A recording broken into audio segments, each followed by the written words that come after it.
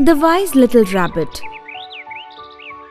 Once in a jungle, there lived a huge lion that hunted and killed animals in large numbers.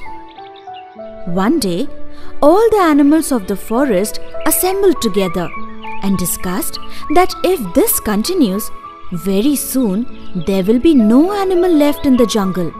So they decided to meet the lion the next day and talk to him. The next day, all the animals went to meet the lion. They explained the situation to the Lion King. "Oh King, please don't hunt us. We will send one animal every day to you as prey." As discussed, every day, one by one, the animals started to go to the king as prey. That day, it was the turn of the clever little rabbit.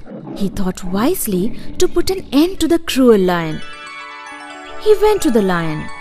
"Oh Lord, today 6 of us were sent to you as food, but the others were killed by another lion on the way." "Another lion? Where is he? Show me now." The rabbit took the lion to a nearby well and asked him to peep inside to see the other lion. But the lion was foolish.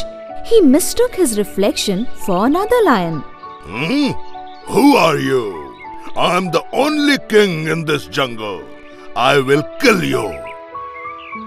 The lion jumped into the well and drowned. Moral: think clever, win sure.